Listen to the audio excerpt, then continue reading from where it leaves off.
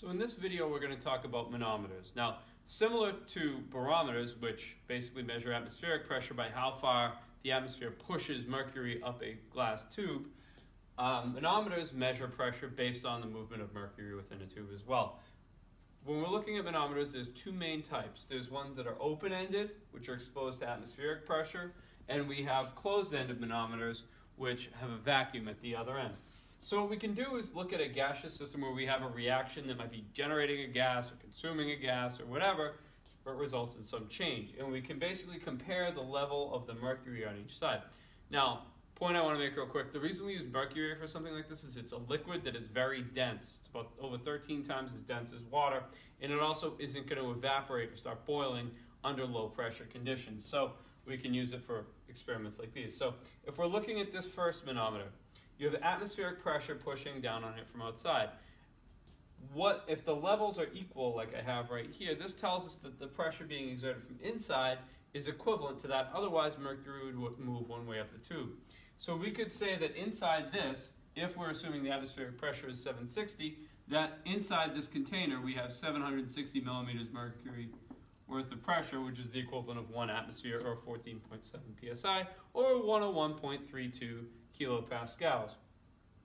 Looking at the next one, if we have that same atmospheric pressure of 760 pushing down on the outside, and then we look inside the container, we can see that this is pushing harder on it, therefore the mercury gets pushed up the other end of the tube. And you can measure the difference in pressure by the difference in height for this manometer tube. So if there's 200 millimeters of mercury of displacement, we can also say that there's 200 millimeters of mercury worth of pressure greater in here than what is outside. So we could say that the pressure inside of here is 960 millimeters of mercury. All right. Now, if the mercury shifted the other way, we would have a lower pressure than what is outside. But either way, we look at the difference between the levels to determine the difference in pressure being applied to each side.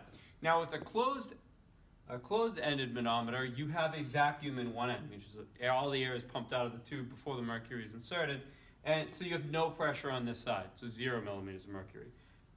On this side, since this is even, side here is equivalent. So this is a completely evacuated tube with just mercury, so there would be no pressure in here as well. However, if you have some reaction that generates a gas inside of here, happens, and then it pushes the mercury 550 millimeters up the tube, therefore you could say that based on the difference in height, that's the pressure that's in here. So we could say that this container right here now has 550 millimeters of mercury worth of pressure. So essentially what we're looking at is the gravitational force of mercury that's being overcome, and that's going to be equivalent to the excess pressure exerted on the other side or going the other way.